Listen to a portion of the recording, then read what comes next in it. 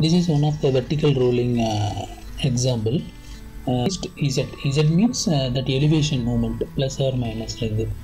Here north, opposite side south, and east west. This is mentioned in all isometric drawing, and vertical position we called as a Z. Okay. Here on our line is going from down to up. How you know this line is going to up? That is means vertical. You see the flow direction here. It is a flow direction, and it is going to up, and here some elbow. Then you have to see this hatch mark. This hatch mark have the vertical lines. This is a vertical lines. So this is called a vertical rolling. And how much it is going vertically, and which direction? How do you know? You know the north. This is a north. Just you imagine this direction should come here, means our line, this hatch line is going to east. 650 mm going to east. So after that it's going to vertical. 650 mm it's going to vertical. So our line it's maybe going to 650 east and vertically 650.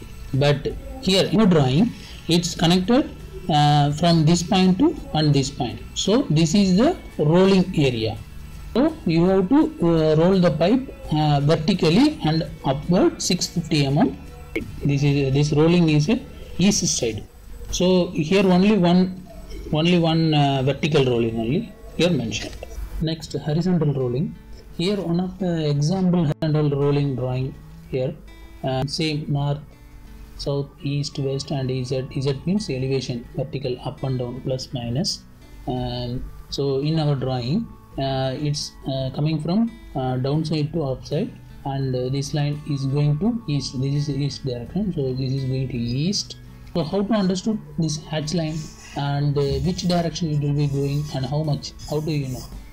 Similarly what I told before, you just imagine this direction should come here, means this is south, so south, and this one east. So this line 600 mm it's going to south, and 600 mm it's going to east. So this rolling in between south and east it's coming. Okay.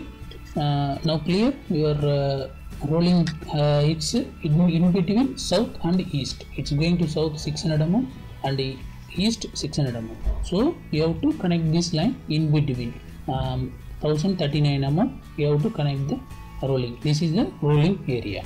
So at the time of fabrication, this elbow may be 45 degree, this one also 45 degree, means you have to take the elbow center of 45 degree and the elbow center of this elbow, and minus both elbow center.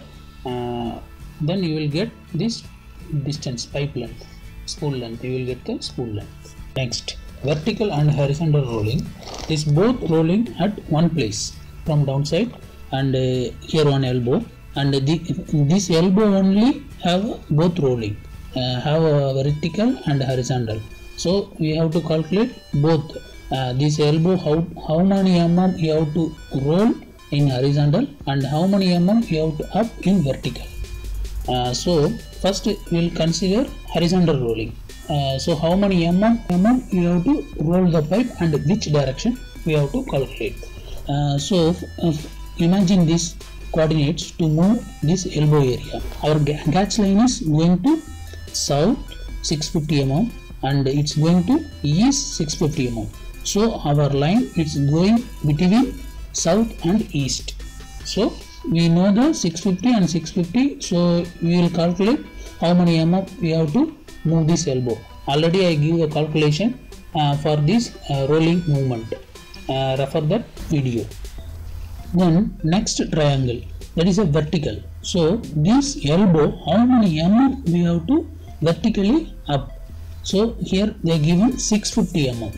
So now consider this triangle. So 1126 mm and here, and 650 mm here, and 1300 mm. So here given 650 mm you have to vertical. So that time by using this measurement you have to calculate this elbow degree, how many mm you have to up. I hope this video may be useful and you maybe understand the vertical and horizontal rolling. in mention in piping isometric, and I will make the rolling elbow degree calculation in future videos. Thank you. Thanks for watching.